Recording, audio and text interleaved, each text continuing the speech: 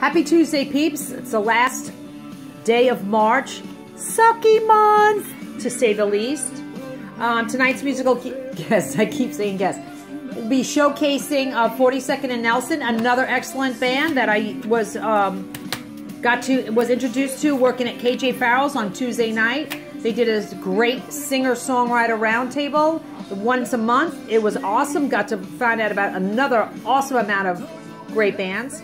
Tonight's cocktail we'll be making will be a Manhattan.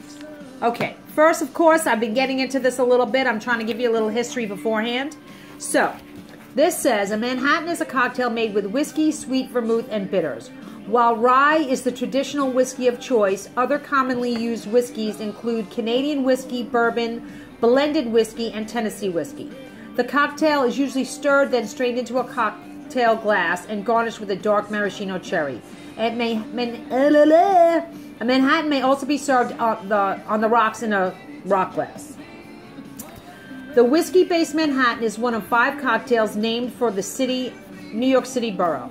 It is closely related to the Brooklyn cocktail, which uses dry vermouth and maraschino liqueur in place of Manhattan sweet vermouth, and Amer pecan in place of Manhattan's bitters. I'm just going to say.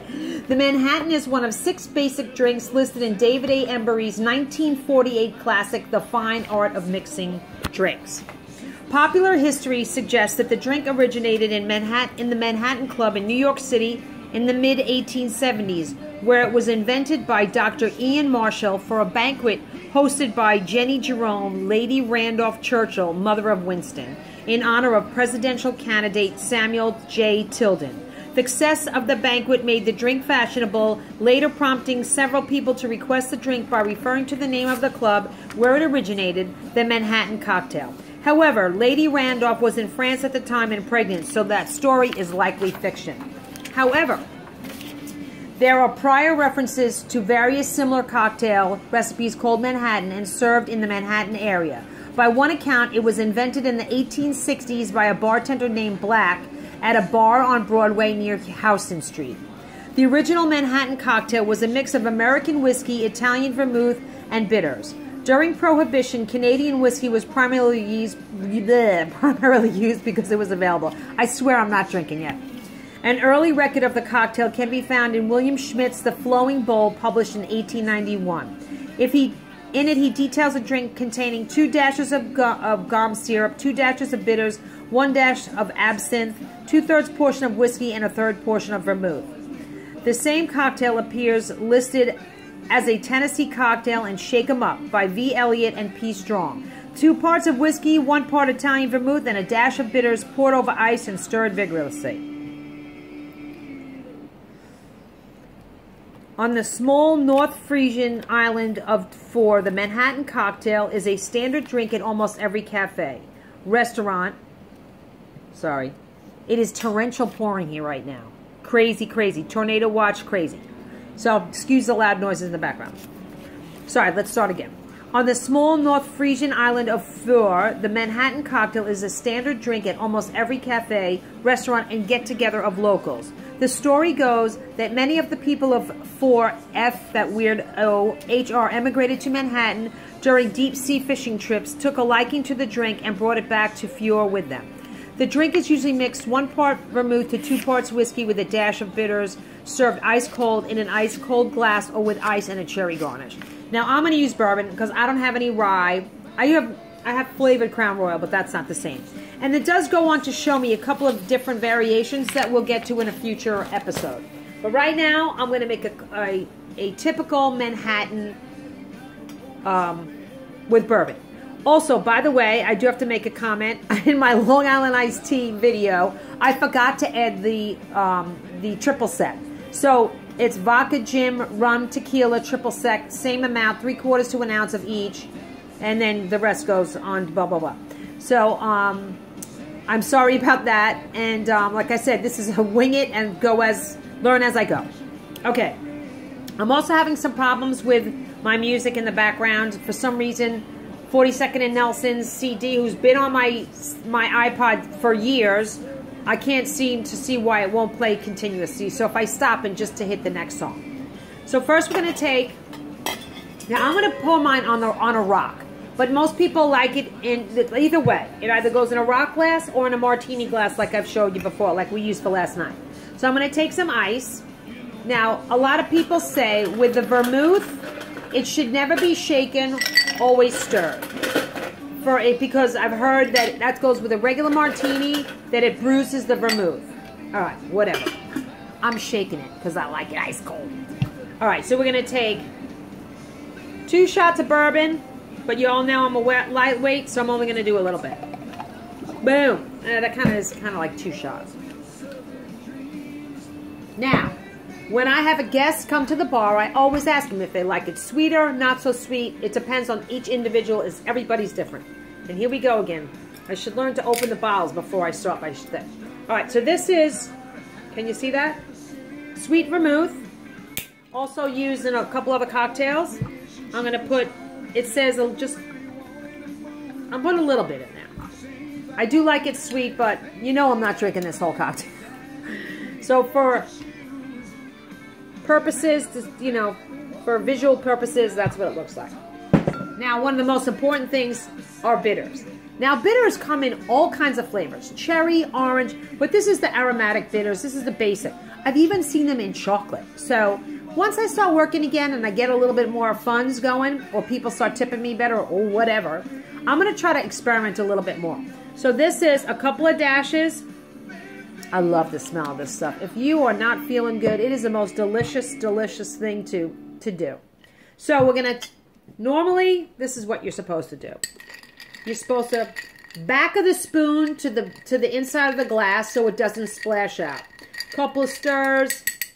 That's how you're supposed to do it. But you know me, I do things my way. And it's just me drinking it, so I want it to be ice cold. So I'm going to put that in a shaker.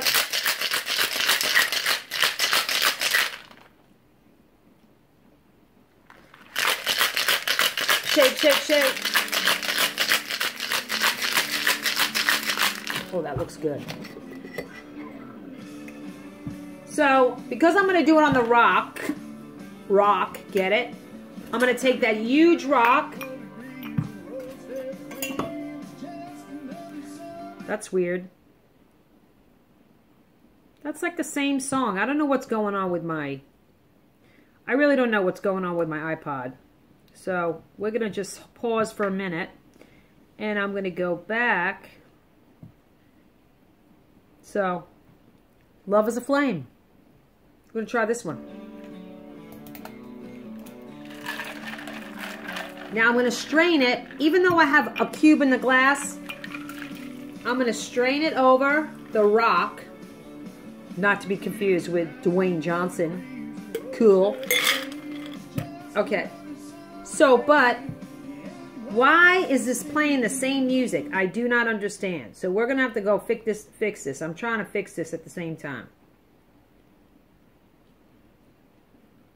Let's see what's going on. We'll try this one.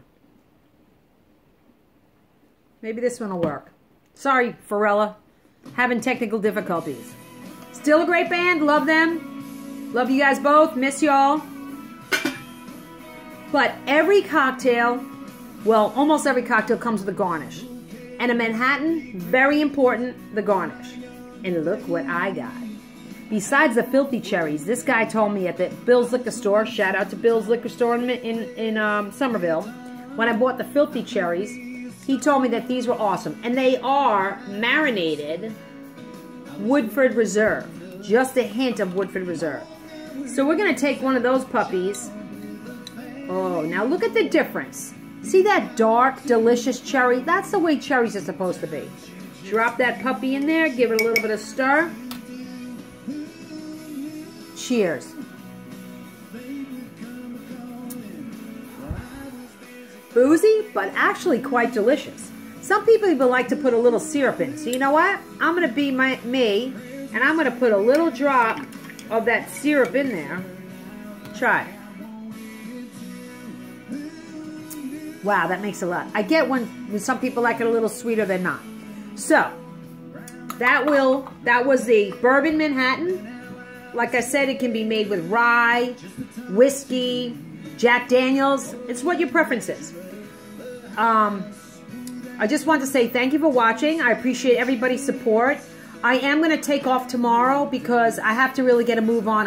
I really want to amp up my sewing of these masks to send it back to New York for some people that need them up there. And I have to do the ones for down here for the Joanne Fabric to donate to. I guess they're using them for non-essential people, but still people need these masks. So I'm going to take Wednesday off. We'll call it Wind Down Wednesday, like not W-I-N-E, Y-I-N-D, Wind Down Wednesday. Taking a day off. Again, our musical selection today was 42nd and Nelson. And, got to do a little self-promotion. Tips are not necessary, but greatly appreciated, especially with now I don't know when my next paycheck is coming from. Don't know when the unemployment or the stimulus check is coming, so I'm basically broke. You can Venmo me at JennySan629. And the jewelry that you see I'm wearing today, all made by me. My knotted silk lariat, my bracelets.